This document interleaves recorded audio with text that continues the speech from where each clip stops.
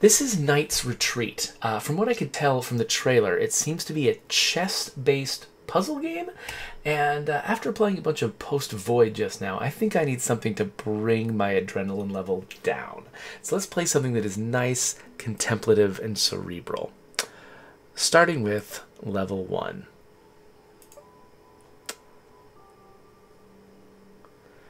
Alright. So I can right-click to move the camera around. Oh, I can zoom in and out. Okay, good to know. And then I can click this guy and be like, okay, well, he's a knight in chess. So that means he moves 2 squares in one direction and 1 square in another direction. And I'm trying to get him to that gold destination. And it looks like I can never go backwards. They destroy whatever tile I leave. And then, oh yeah. So this just feels like a refresher of what it was like to play chess in chess club. It's like you always had to, when you're using a knight, you always have to think through like, okay, where could I get this guy in the next 3 moves? Like I can't get, like, if you're just like diagonal from a space, like, okay, I need to go out and then back in again. Or if you're, right next to a space, you would sort of memorize these series of moves that you could do in order to get a knight where you want them, because their movement style is so just sort of oddball. Okay, so it seems like what I want to do is move this guy over here, but so I need to move. Okay, so the white knight I can move and it doesn't destroy the tile. Oh, but being here doesn't actually help. Oh, wait, why did I do that? That doesn't even make any sense. Let's back this up. I can just go straight to the goal from here. I don't need to go where the white knight was. Hey there, MS Paint. This is a chess-driven puzzle game. I would not call this a chess game. This is a game that relies on your knowledge of chess, and this is what they expected me to do if I was stupid. Okay, so I need to go here, and then here, and then... Wait, why did I go here? I keep doing this dumb thing where I'll just get close to the goal when I could actually go directly to the goal. So let's just move these guys out of the way. Move this guy over. That's all it takes. It's funny how I'll, like, get in my own head and just make the absolute obvious wrong move. Okay, so to get here, the only place I can go is here. And I get there from here. So then I need to get rid of this guy. So to get rid of this guy, I need one of these to move. So this one can move, and then that one can move, and then I can move him here and him here. All right, there we go.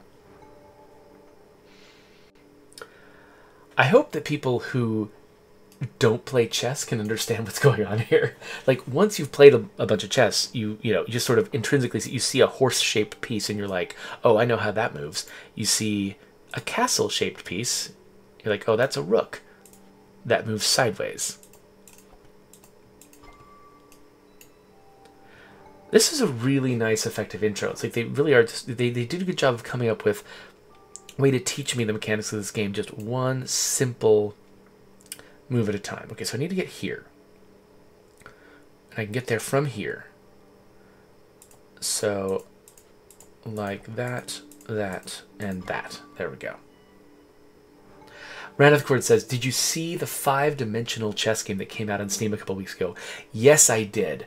I did not buy it because, of course I didn't. Because I don't know how I would ever play a 5-dimensional chess game. But I think I tweeted about it, and I was like, or maybe I just shared it with the other developers at my studio on Slack. But I was like, I could never play this, but I am so glad it exists. I'm so glad that somebody made a 5-dimensional chess game. But no, I don't think, I think I'm pretty quickly in this game going to get to the point where I'm not clever enough to solve the puzzles, and so the last thing I need is to try to figure out 5-dimensional chess. Okay, so this guy needs to hit either this spot or this spot in order to get here.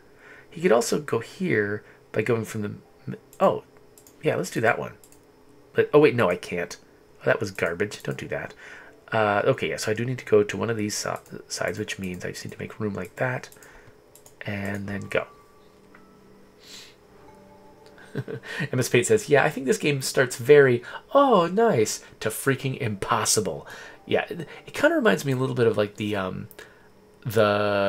Go games, like the Hitman Go and Lara Croft Go, where it's like you have these characters that can make these very simple moves, and the first few levels feel like, oh yeah, this is very straightforward. It's kind of just satisfying, relaxing to play this game because it's easy to sort of like trial and error my way to the solution, and it's just kind of relaxing and low stress. But then by the end, you're like, oh my gosh, how does this puzzle work? I can't figure it out. And you start getting angry. Okay, so we got a bishop, moves diagonally, and there we go. All right, so now I've got rooks and a bishop. Okay, so to get here, I'm gonna need to, it looks like I need to get here. And then to get here, I need to go here, and here, and here. Okay, so I need to get both of these guys, all three of these guys have to get off their current spaces. So that I can go doink, doink, doink, and doink. That's a little too clean. Like, because each, basically, there's the exact number of tiles that were necessary, the exact specific tiles that were necessary to complete the puzzle, and no more, which is great. That's what they want to do early on. Like, they want to basically give me almost no choice but to eventually succeed. And they want to not have any red herrings, because right now they're still teaching me the mechanics. All right, so to get here, I need to either be here or here. And this is exactly, by the way, like working backwards, this is exactly the way that I would figure out chess moves when I used to play more. I would, say, okay, I want to threaten this spot with my knight. So to do that from here, and I would just sort of backtrace it and figure out where I could go. So from here, I can go here or here. And then I need to get here or here. And I can't get straight from here to there. So I could get to the middle spot. And then here. Okay, yeah, so I can get to this spot right here. Then I can get to either of these, but then from here. Oh, yeah, so, okay, so this is made to make me think I need to get here from one of these two spots. But actually, I should probably get here from this spot. So to get here, to get to this spot, I need to get to this spot. This spot from this. Okay, so I think that is what I want to do. So, but no, because I've closed off the ability to get this guy out of here. Okay. So, because I can also get there from here. If I can...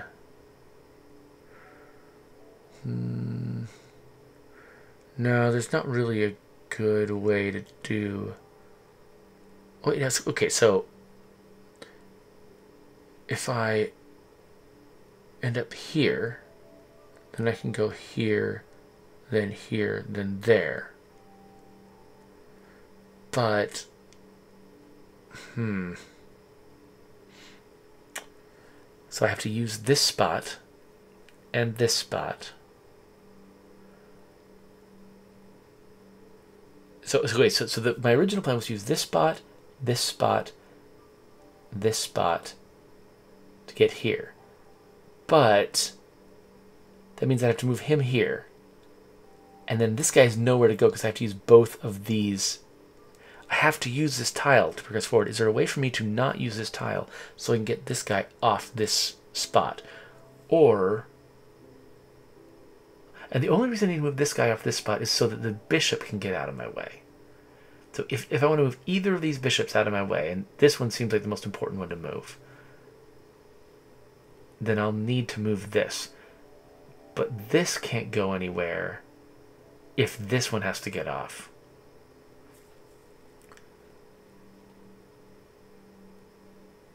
Unless, let's see here.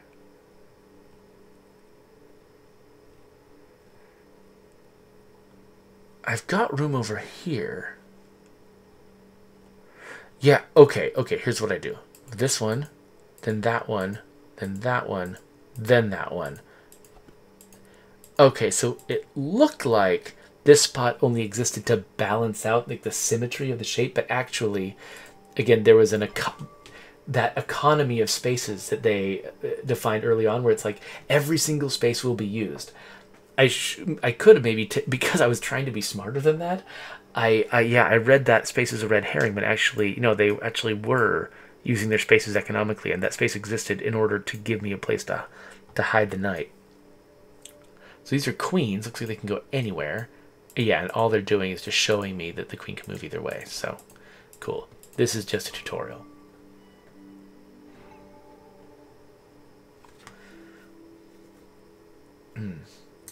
MS Paint says, good seeing devs chilling with other games as well. Yeah, that's... I really, really try as hard as I can to... what am I saying? To play as many games as I possibly can in my spare time, because I think every game that even though I don't make games like this, playing games like this kind of broadens and enriches my mind and makes me sort of think differently about games, which does inform and improve the work that I do, at the studio where I actually work. So okay, so to get here, I need to be at one of these tiles. To get to one of these tiles, I need to be one of these tiles. So I need to have there's like a diagonal move I need to do. So it means I need to get these two guys at like opposite corners. And And, okay, I'm not going to use any of the middle spots. So I think what that means I need to do is that. There we go.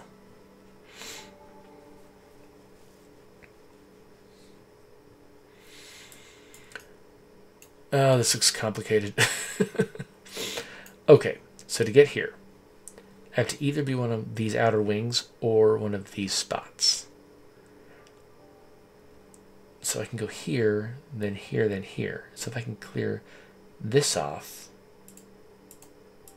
and then that, then I can go like this, and like this.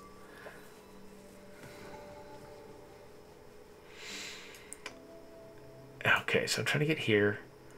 To get here with the knight, I have to end up on one of these spots. And then I can either come from here, here. So I can either bounce like this, or I can bounce outward like that.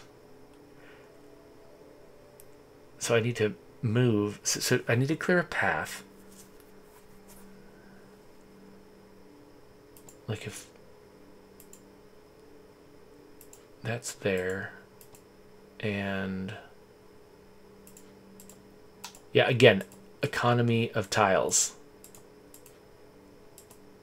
No, not there. There. So yeah, every single tile is used. It's a kind of an interesting trope in game design where like a lot of times the player can infer from what is present in a scene. It's almost like Chekhov's gun. Like you can infer from what is present in a scene what the solution must be, because they wouldn't have put something there unless it was useful. Because putting things in a scene takes effort, and so you can often make that assumption. Actually, funny. I read. I'm reading A Beautifully Foolish Endeavor by Hank Green, and there's this great point where it's done in first person, and with kind of a little bit of a fourth wall breaking irreverent narrator voice, and they go to this sort of the villain's lair, and it's next to an active volcano. It makes a big deal about how it's next to an active volcano, and then the narrator breaks in and is like, by the way, I should tell you, this volcano is not going to erupt in this book. I should just say that outright, because I've been doing all this talking about a volcano. It seems like foreshadowing, but it's not. It's not going to erupt. And I don't know. I really liked that, just because it's just kind of funny for a book to be aware of itself. And similarly, I like when a game is aware of sort of the expectations and the tropes that wait. Oh crap! I got 2 goals. Okay, so. Well, hopefully, because it's tutorializing a new element, that means that that it'll be simple. There we go. Awesome Twitch Dude asks, what's the best game of 2020 so far, Jeffrey? I'd probably say The Last of Us 2. I think that's probably the game that affected me the most this year, though, I mean, it really just kind of depends on the criteria you're using, because there's certainly other games that have captured my imagination in different ways. I'm really liking Dead in Vinland. What else is new that I've really gotten into? I really liked Gears Tactics. I didn't finish that one, though. Games that take a lot of emotional energy usually have a much higher barrier for me to overcome, and Gears Tactics takes a lot of emotional energy to play. And The Last of Us 2 is in this special zone where it takes a ton of emotional energy, but it also was so uniquely compelling that it helped me overcome that energy, and I wanted to play it every day. Usually a game that demands that much energy actually makes me feel tired when I think about playing it, and it actually makes it harder for me to play it, even though, you know, sometimes it can be really impressive and have really high production values, and there's a lot to learn from it. It ends up being difficult. Okay. This doesn't look that bad.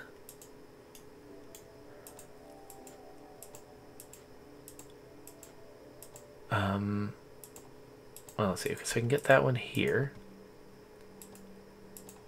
And then there we go.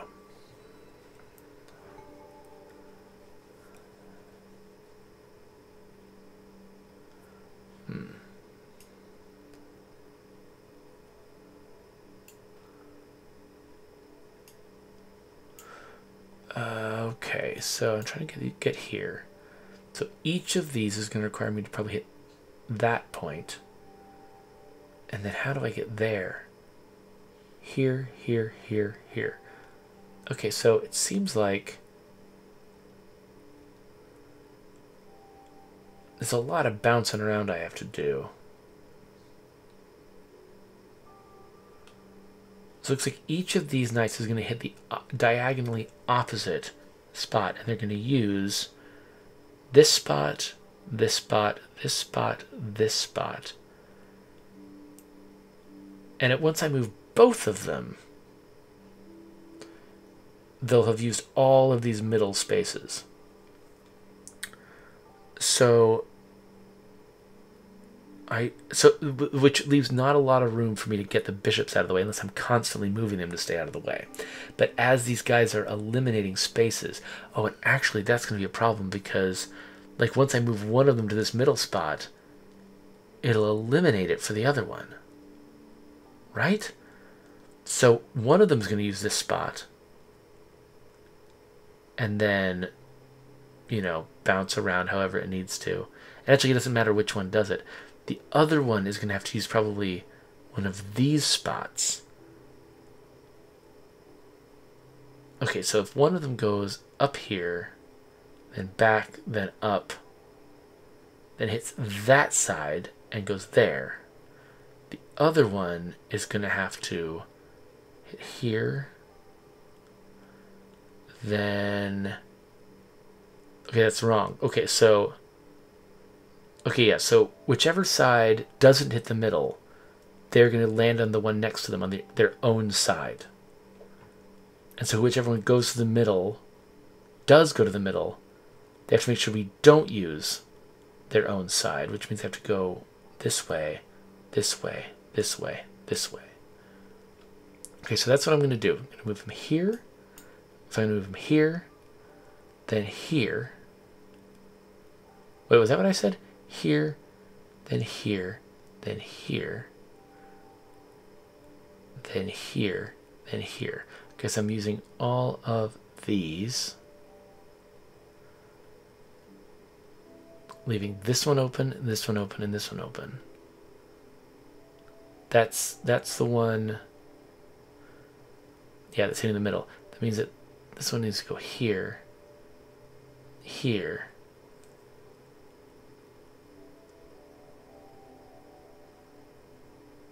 And then, wait, where did I go after that? Was it here? Here. Oh, this is so freaking complicated.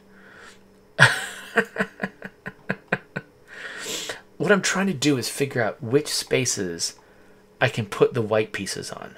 There might not be enough, But there has to be, because at the end, okay, at the end of the puzzle, these two gold knights are going to be at their destination squares. All the white pieces are going to be somewhere, and some of the tiles are going to be destroyed. But the destroyed tiles and the white pieces cannot be in the same place. So there are going to be 5 spots where the gold knights never touch. So of the navigable squares on the way to the destinations, 1, 2, 3, 4, 5, 6, 7, 8, 9, 10. There's 10 white spaces. 5 of them the gold knights can never go to. So I only have 5 spaces I can use on my route to the gold destinations. So whichever one, so if this one hits the middle, it goes middle, it's 1, 2, 3, 4. If it uses 4, then this one can only use 1, which does not seem reasonable.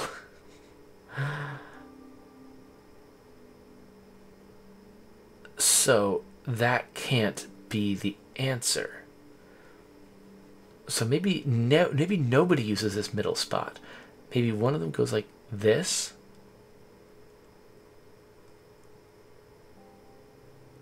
Okay, like this. And then like this. 3. Wait, how did I do this before? Okay, so hold on. To get to either of these, you have to land on the appropriate side. So if you hit like that and that. Okay, oh yeah, of course. Each of them can go diagonally. Nobody has to use this middle tile. Each one can go diagonally, then this way again, and then up. So you only have to land on 2 of these middle spots. So actually one of these tiles might actually be wasted. So if each of them is only, so if together they're only using these 2 and these 2, that means that this V-shaped section is open and these 2 are open. So the question is, can I get the knights to those spots, these guys to these spots, and then boink, boink, boink, and boink, boink, boink. Okay, we've boinked it. Brandeth Court is being very helpful in the chat, saying, just move that piece over there. Duh. Yeah, of course. Obviously. Oh, MS Paint is talking about Ancestors, the monkey evolving game. It can be like, so that was one that I tried. I think I might have a video about Ancestors. I'm not sure. Oh no, I streamed it, but I think I wasn't really pleased with the quality of like the work that I did on it, so I think I never actually released it on YouTube. Me playing Ancestors, but it was a fascinating game, really different from anything else I'd played. But it was also really it could be difficult to navigate sometimes. See, it was one of those games where it's like you could tell the systems were incredibly deep, but they were so deep it was actually kind of, it's almost like how, you know, a really, really deep hole, it's kind of hard to see the bottom, you know, unless they do a lot of work to light it. And game mechanics can be like that way, can be that way too. They can be insanely deep, but if you don't put a lot of extra work into developing UX that lets the player see the depth, it can just be forbidding and confusing, and that can be a real challenge. But MS Paint points out, yeah, every time I tried it, I learned something new. And that's, yeah, so that's sort of the trade-off you have sometimes. You make a game with a lot of really deep interconnected systems. The advantage is players can just keep discovering and keep finding new ways for different events to combine and different activities to sort of overlap with each other, and like just keep discovering new emergent experiences. It can be amazing, but you pay a heavy cost because it's also really hard to teach players how to play a game like that. Okay, so this might be my last puzzle tonight because I am mentally tired and this one looks pretty complicated. Okay, so to land on these destinations, you either need to hit the middle. So I'm hoping it's not the middle, because if it's the middle, that means that I have to take these 2 guys 2 completely different ways. Oh, wait. The way they're stacked up, I probably do have to take them completely different ways. Okay, so I'm betting one of them will use the middle. So I think one of them is just going to go out to the side, to the middle, into the destination. The other one won't be able to do that. They'll have to do something way more elaborate. They'll have to go either here or here. Yeah, so they're going to have to land on one of these corners at some point. And to get to the corner, they have to be here. And to get here, they have to be... Okay, now I'm confused. This is the one... Okay, no, wait, this is doable. No, it's not. All right, hold on. So the easy route is out to the side, here, and then to one of the destinations. That's easy mode from this spot. The question is, how do I get there from this spot? I could go here, here, here. That's a dead end. Which means this is a dead end. And I go up and then down. That also feels like a dead end. So this is a dead end. What if I go here? It's not that different. Okay, what am I missing? How can this one get anywhere? Here, here, here. Nothing. I can go in a big circle if I was allowed to go in a big circle. If I could get to one of these corners, can I do that? Oh, yes. Yes, I can. Okay, so I can hit this corner, that corner. Oh, but then I have to hit here, and I can only do this once. Okay, but I wasn't thinking of it coming here. And then I can go down.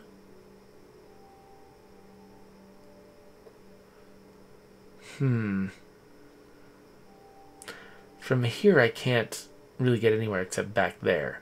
So okay, so these corner pieces are useless because I can only get there from one direction. So they're dead ends. Let's discount these. These are not useful. Yeah,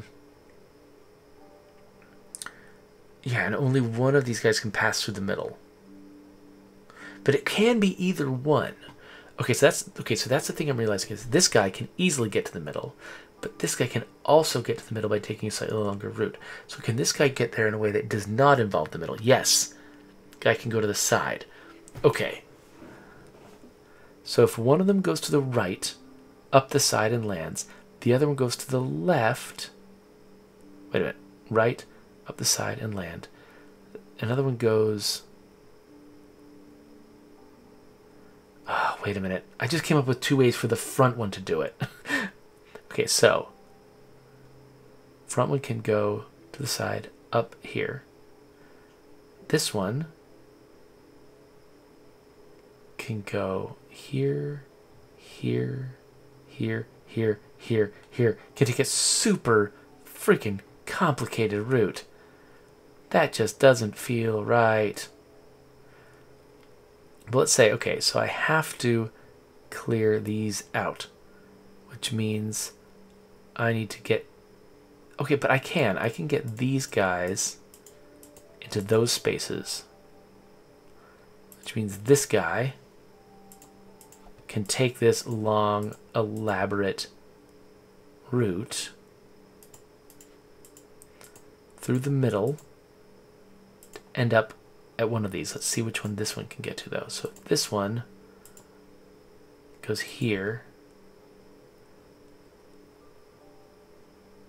Oh. Okay. So this guy goes here. Oh, nope. That didn't do anything useful. I can move this guy off.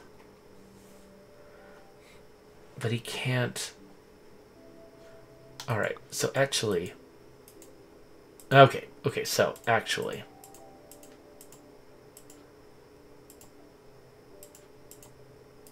I have to get this one over here first.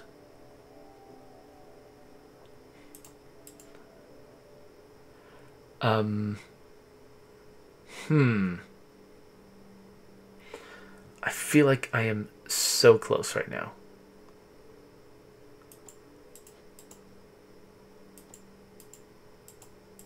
Can I move these guys onto... Okay, I can.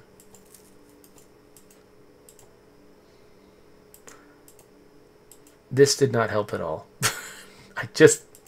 Nope, I'm back where I started. Oh, I can do this. This. Okay, yes. So now... Holy crap, that was complicated. Okay. No. I'm too tired to do this one tonight. But that's Knight's Retreat. This is, I mean, holy crap. It's really simple to learn up front, but man, do they get complicated. They just throw the book at you. Like, I don't even... Like, this is one of the reason I love games like this is because I can't design them. Like, there's certain kinds of games that I can design. I don't know how to design puzzles like this. They always mystify me. And so, like, because I'm, you know, this is just so outside my wheelhouse as a creator, I love playing them because they sort of, like, I don't know, they challenge my mind and capture my imagination in a way that games that I sort of, like, there's games that I can sort of, like, decode and I see everything they're doing. This one, I don't see it. All I can do is just absorb myself in it and enjoy it. So, yeah, there we go. That is Knight's Retreat. We will get out of here, and we'll see if I am awake enough to try something else. I don't know if I am.